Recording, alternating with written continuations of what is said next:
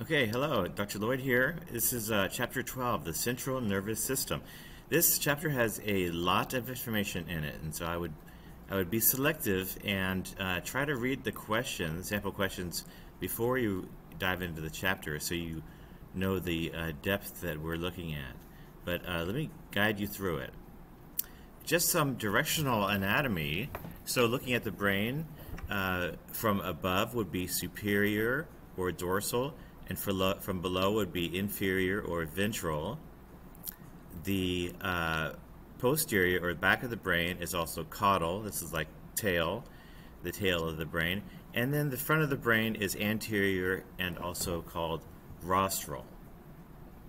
So we have another view showing dorsal and ventral, rostral, caudal, superior, inferior.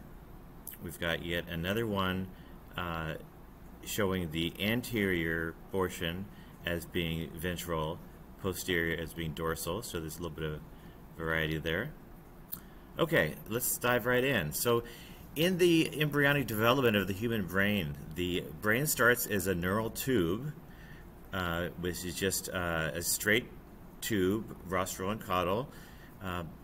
Then in development, brain vesicles start to form.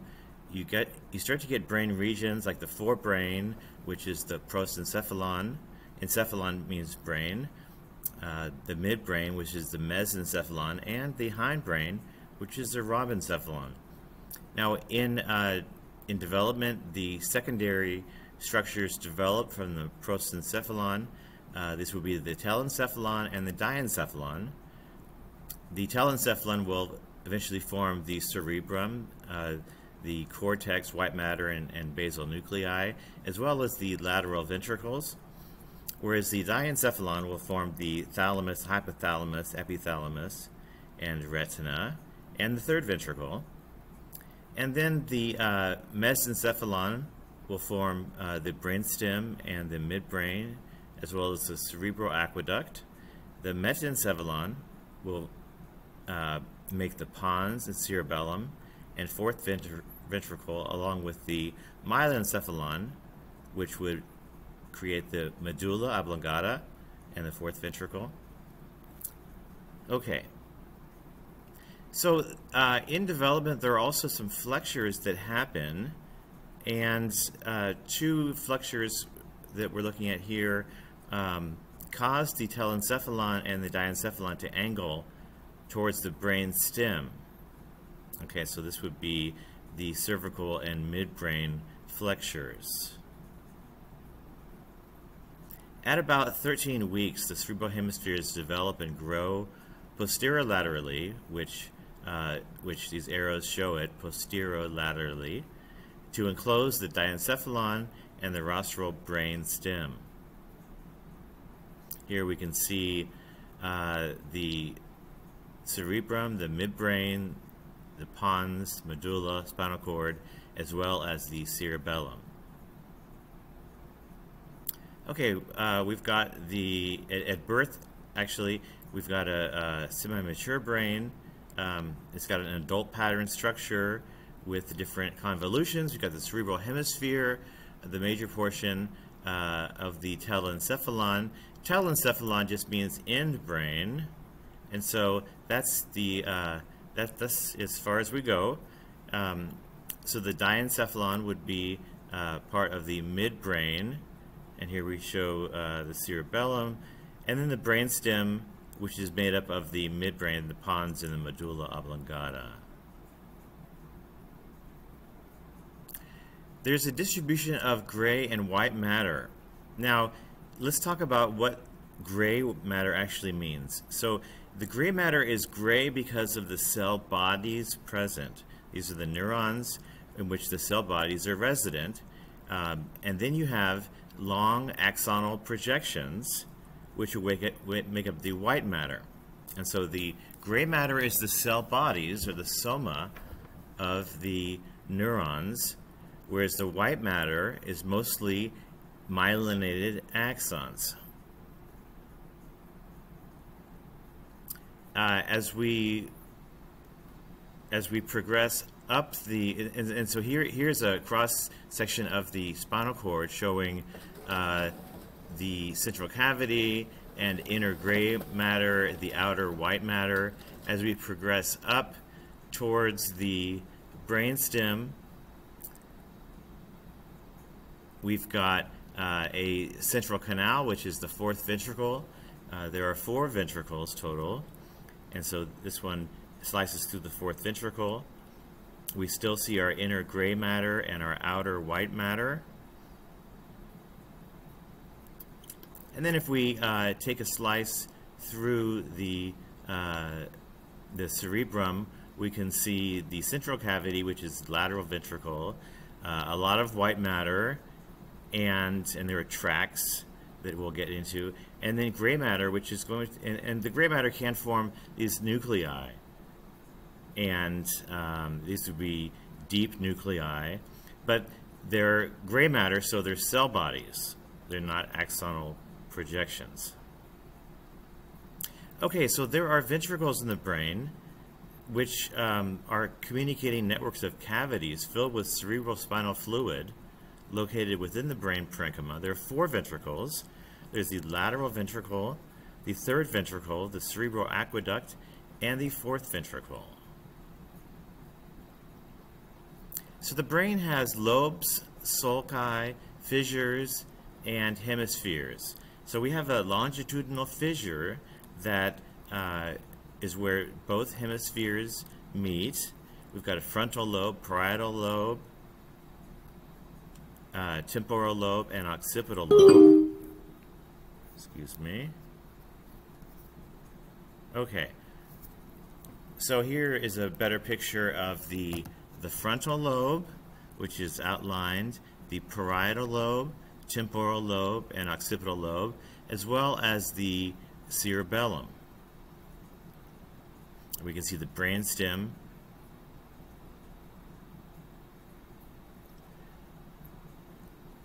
So the sulcus, or sulci, are folds, and the gyrus, or the gyri, are out pockets. Okay, so you have the bumps and you have the folds, and so the bumps are the gyri, and the folds are the sulci. And so we've got our frontal lobe separated from the parietal lobe with the central sulcus, and adjacent to the central sulcus we have the precentral gyrus, which is part of the frontal lobe, and the postcentral gyrus, which is part of the parietal lobe. We've got a parieto-occipital sulcus, which divides the parietal and occipital lobes. Let's see. Okay, and so this little slice shows the deep fissures, or deep sulcus, and the gyrus, or the ridge. And we've got the gray matter on the surface with white matter projections deep. Okay, if you dissect away the frontal lobe, underneath it is the insula, and the insula are believed to be involved in consciousness and play a diverse role in emotions and the regulation of homeostasis. These would include compassion, empathy, taste, perception, motor control, self-awareness, cognitive function, interpersonal experience, and awareness of homeostatic emotions such as hunger, pain, and fatigue. So these are the insula, or insular lobe, deep to the frontal lobe. This looks like a repeat. Okay, so just a side point, functional MRI, or functional magnetic resonance imaging, is a way of imaging the brain to look at blood flow. And the idea is that if an area of the brain is being activated, it will need corresponding flow in blood, or a local vasodilation to increase blood flow. That vasodilation and increase in flow can be picked up on the MRI, And so you can visualize in the awake state, the location of certain modalities like seeing, hearing, speaking, or thinking. So fMRI is a very, very useful tool. Okay, there are motor areas and sensory areas, and so if you look at the central sulcus, anterior to it is the motor cortex, and there are other areas called like Broca's area, which would be for speech. There's anterior association cortices, which the association cortices are really drawn upon for memory, executive function, problem solving, multitasking. Then posterior to the central sulcus, we have the sensory cortex, or primary somatosensory cortex, and then various association cortices, like Wernicke's area, which would be looks like for taste. And then we've got hearing and vision. Hearing is very deep within the brain, whereas vision would be towards the caudal portion of the occipital lobe. Now, we can make body maps. These are called homunculus, and homunculus really means small human. And so the different areas of the primary motor and somatosensory cortices will code for various areas of the body. And the larger the area covered, the more innervation you have. So you can see, for example, the mouth and the lips has a pretty large area of cortex assigned to it, indicating that it is a very sensitive area. And that would be for sensory. For motor, it takes a lot of neurons to fire to get speech and movement of your lips and your tongue. And so this homunculus shows the amount of innervation that each body part gets from its motor cortex or its sensory cortex. And once again, the primary motor cortex is located at the precentral gyrus, whereas the primary somatosensory cortex is located in the postsensory gyrus. And so that's what you have here. You have the presensory gyrus and the postsensory gyrus shown in red and blue. Okay, here's another look at some functional and structural areas of the cortex. So we've got the premotor cortex, the primary motor cortex, the central sulcus, then the somatosensory cortex, and different association cortices. Oh, I'm going to skip this. Okay. Just a few other notes. For the sensory, is the somatosensory cortex, there is sensation, taste, equilibrium, whereas in the primary visual cortex, there's vision, and then deep, we have the auditory cortices for hearing. Now the white fiber forms tracks as the axons are projected from one nuclei to the next, and you can't really see these tracks when looking at a cross-section of the central nervous system, but they're there. And so there are various tracks. When the tracks cross over, it's called a decussation, and crossing over is very common in the brain. Crosses over from the left hemisphere to the right or the right hemisphere to the left. In between, there is a very thick white fiber tract called the corpus callosum, which bridges the two hemispheres, left and right. We also have the internal capsule, which is a long stretch of white matter. This would be axonal projections.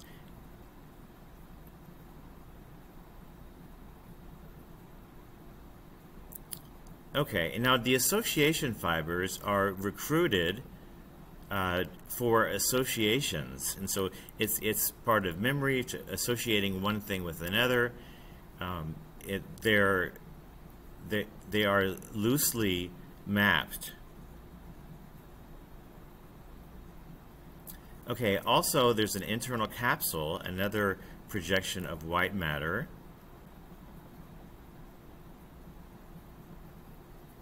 Okay, so deep within the brain is the basal nuclei, and this is the striatum composed of the caudate and the putamen, as well as the thalamus, and then the tail of the caudate nucleus.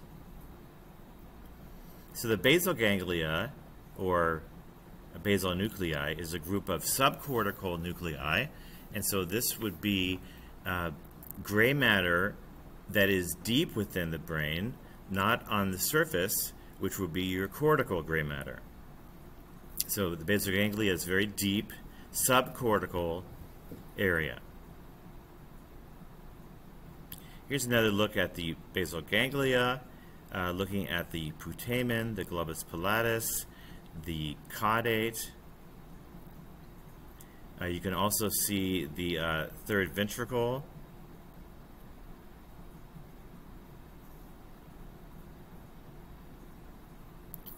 Okay, so this is a sagittal or mid-sagittal section showing the cerebral cortex, and then deep to that we've got the thalamus.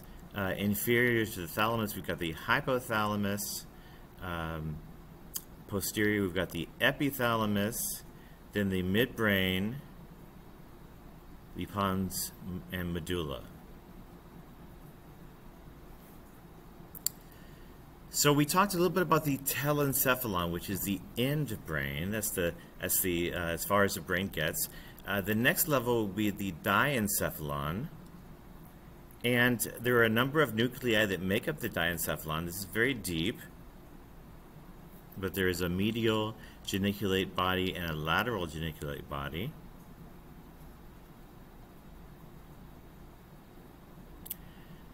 Also, paraventricular nuclei, which contains supraoptic, suprachiasmatic nuclei, a mammary body. These are very complex regions deep within the diencephalon. And just another picture. It looks like a repeat. Okay. So 3 views of the brainstem. Now the diencephalon is made up of the thalamus and the hypothalamus. Once again, the telencephalon is the cerebral cortex. Then the brainstem is made up of the midbrain, the pons, and the medulla.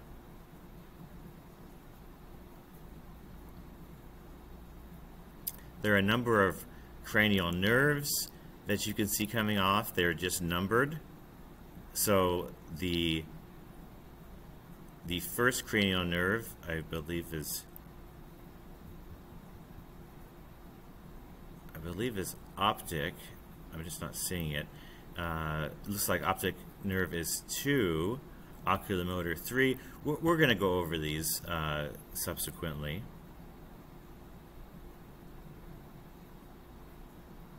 Another look at the diencephalon.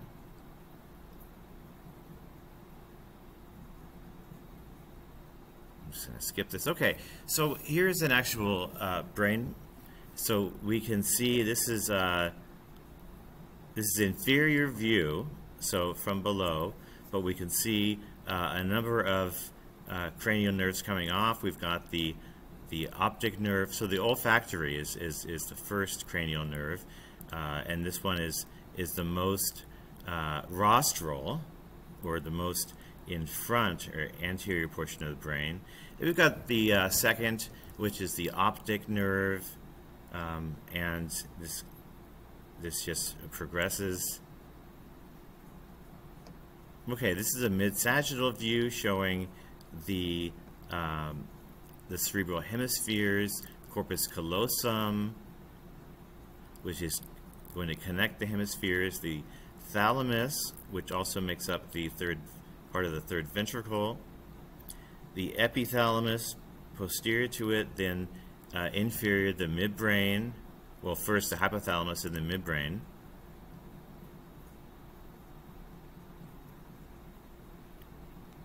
And looks like just another repeat here. Let's skip through this. Okay, so the cerebellum is a cortex for like fine motor movements, and there are different cerebral peduncles, or these are the portions. There's a cerebral, middle, and inferior peduncle. There's an anterior lobe, a cerebellar cortex, and then this tree-like structure, which is called the arbor vitae, the posterior lobe. And you can make out a little bit of the choroid plexus of the fourth ventricle. Now, each ventricle has their own choroid plexus that makes cerebral spinal fluid. The cerebellum, since it is involved with movement, you can make a homunculus for the different regions, and this is your different homunculi. So we can see that there is a lot of innervation with the foot and the hand and the face. Okay, the limbic system. This is the portion of the brain that deals with emotions and memory and arousal or stimulation. And there are several parts that make up the limbic system. There are different fiber tracts that make up the fornix and the anterior commissure.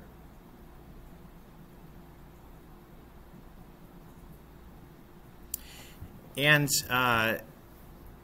there is a reticular activating system, which is one of the ways that the cerebral cortex stays active is from continuous stimulation from the medulla. And so the sensory axons will synapse in what's called the reticular activating system of the brainstem. And these brainstem neurons then relay to the cerebrum through the thalamus. And it's a continual stream of sensory stimuli that keeps the cerebrum alert and awake. So this is called the reticular activating system.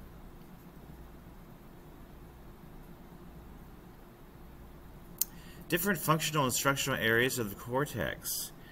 We've talked about it just a little bit, but we've got the primary motor cortex, which includes Broca's area, which would be area of speech. We've got the sensory cortex, which includes somatic sensations, soma means body, includes taste and equilibrium, vision, and hearing. The prefrontal cortex also has an anterior association area for working memory and executive function. Okay, so you can use electrodes to get brainwave information, and it's called the electroencephalogram or encephalography.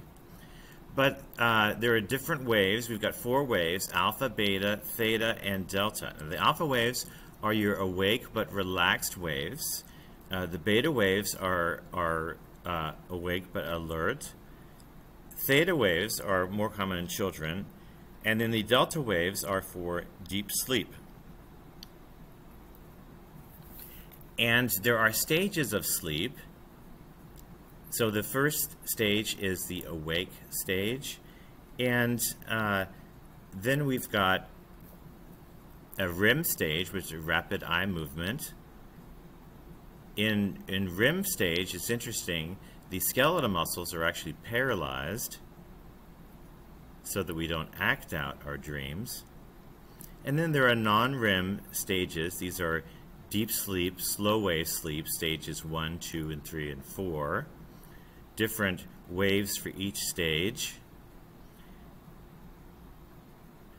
And if you look at a typical night, let's say 7 hours, one might cycle from the awake to stage 4, a slow wave sleep, back to REM, down to stage 4, back to REM, to stage 3, back to REM, to stage 2, back to REM. And so there's cycling through the night, and you would form memories in each REM stage. Most of the time you form memories.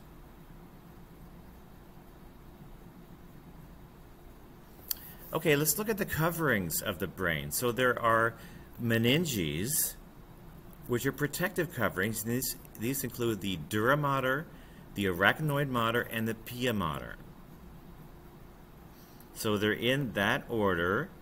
The dura mater is the most superficial, and then we've got the arachnoid mater and the pia mater. And the pia mater has a lot of blood vessels intertwined with it, and when you're dissecting these layers out, you can actually just pull on the layer. Like the dura is very, very tough, and you can get a pair of forceps and pull that layer right off, as well as the arachnoid mater. The pia mater is a little bit more difficult because it does innervate into the cerebral cortex, and it produces or it supplies a lot of vasculature. The brain surface is highly vascularized. This is why cuts to the scalp just don't stop bleeding. They just bleed and bleed and bleed, and it's just because we have so many different vessels there. Okay. So let's look at cerebral spinal fluid, and this gets into our aqueducts as well. But there's a choroid plexus as part of each ventricle. There are 4 ventricles, and these produce the cerebral spinal fluid. The cerebral spinal fluid flows through the ventricles and into the subarachnoid space. So we can see that movement here. The CSF flows through the subarachnoid space. CSF is then absorbed into the dura venous stenosis, and that's its movement. So the cerebral spinal fluid is created by ependymal cells, which are supporting cells. These are part of your glial cells, and so they're going to produce the cerebral spinal fluid. And each ventricle system, there are 4, will have their own choroid plexus, their own ependymal cells that create their own CSF.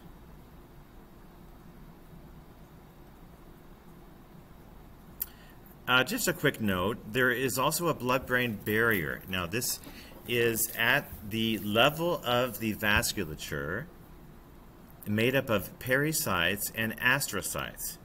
And these 2 supporting cells, or glial cells, make a very tight seal that will block the systemic blood from reaching the brain. And not much crosses this blood-brain barrier. And so there are tight junctions between the endothelial cells, which are the key structures of the blood-brain barrier. There are lipid-soluble species, however, that are able to cross, as well as your typical gases like oxygen and carbon dioxide. Okay, let's look at the spinal cord. And so the spinal cord, we've got a cervical enlargement and cervical spinal nerves. Then we've got different thoracic nerves that come off. You can see the ganglia there. We've got a lumbar enlargement, and then a conus medullaris, and a cauda equina, and a filum terminale. And so these are just portions of the spinal cord as the spinal cord terminates in the sacrum. So the conus medullaris is just part of the spinal cord. The cauda equina are the fibers that come off, kind of like a horse's tail. And the filum terminale is the end of the spinal cord. I didn't mention, but you also have lumbar spinal nerves as well as sacral spinal nerves. So the spinal cord segments, you have the posterior or dorsal and anterior or ventral, and the different spinal nerves are numbered.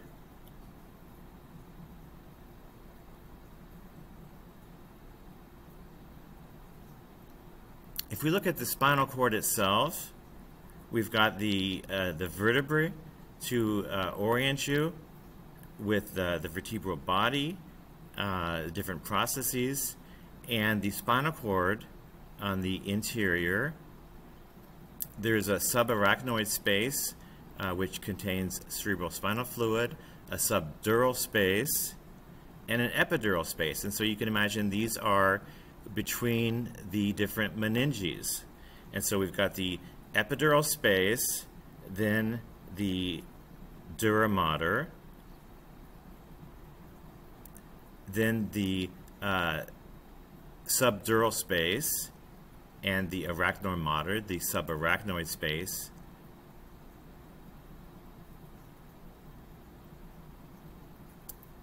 And we can see also the dorsal root ganglion here present.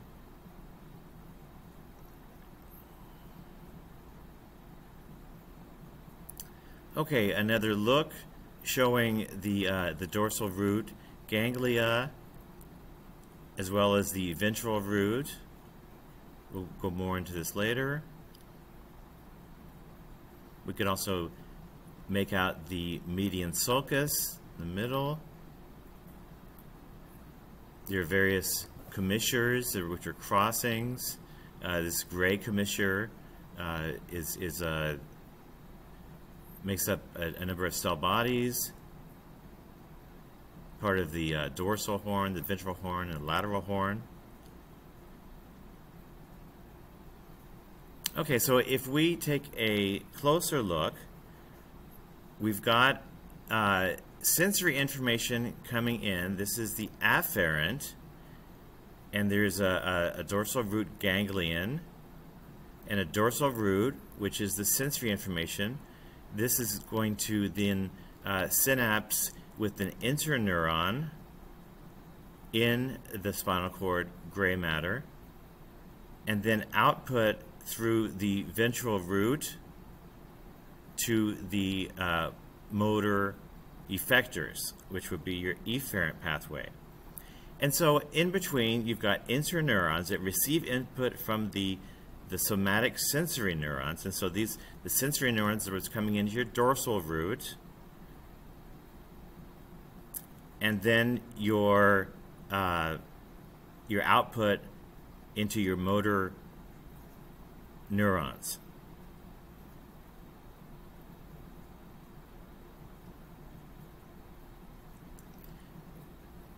There are various tracks that contain sensory information. These are going to be ascending tracks, and so the sensory information from the body will be received in a number of nuclei, but there are these white matter tracks, like the dorsal white column, the spinocerebellar tracts, and the spinothalamic tracts.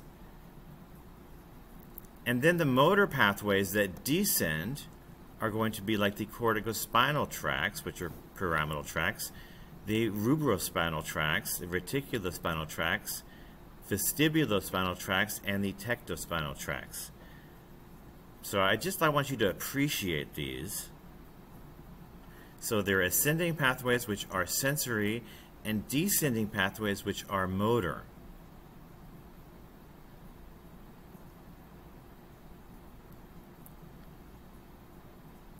These pathways can get quite complex.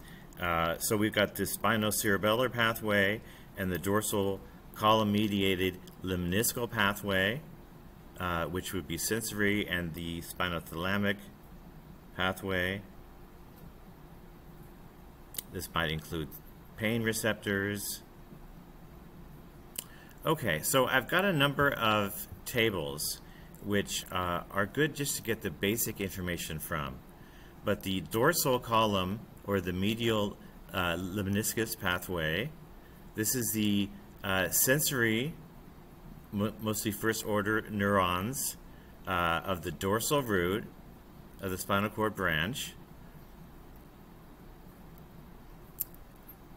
Then we've got the lateral spinothalamic pathway as well as the ventral spinothalamic pathway. These are lateral and ventral in location.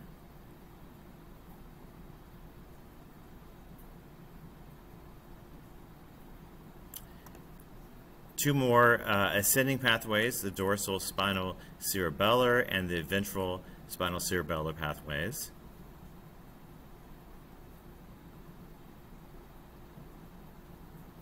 And then we look at the descending. There's a pyramidal pathway, which is lateral and ventral cortical spinal pathways. A lot of new terms here, but I just want you to appreciate them. And I do want you to know about, so you can identify different areas as white or gray matter, like the internal capsule. This is going to be white matter tract.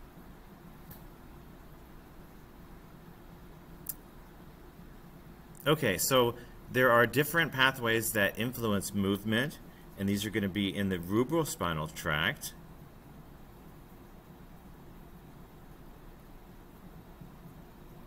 So the major descending pathways or motor pathways are the lateral corticospinal and the ventral corticospinal tract.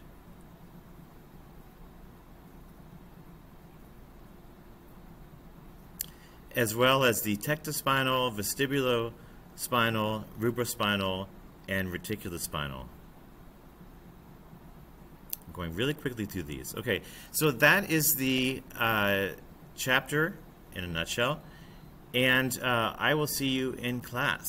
All right, see you then.